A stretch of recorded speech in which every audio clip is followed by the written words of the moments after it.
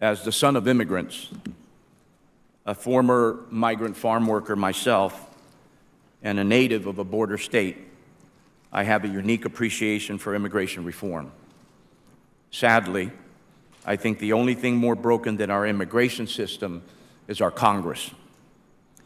Many of our elected officials on both sides of the aisle have used this broken system as a political tool to drum up support for their party, or worse yet, to stir up resentment, hatred, and fear.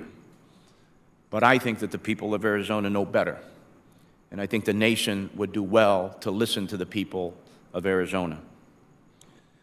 We need our elected officials to come together and create real change, not more political theater. In short, we need them to do their damn job.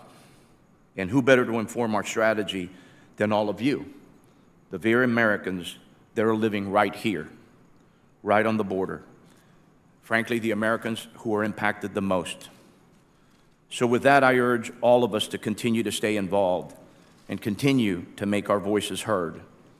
On behalf of the USHBC, our guests at Beringer Ingelheim, Border Security Alliance, the Western Growers Association, and the Arizona Corporations Commission, thank you. If you would like to stay for our conversation with Senator Kyrsten Sinema, please enjoy a short 10-minute intermission before we get started. Thanks, everyone. It's a wrap for this one. Appreciate it.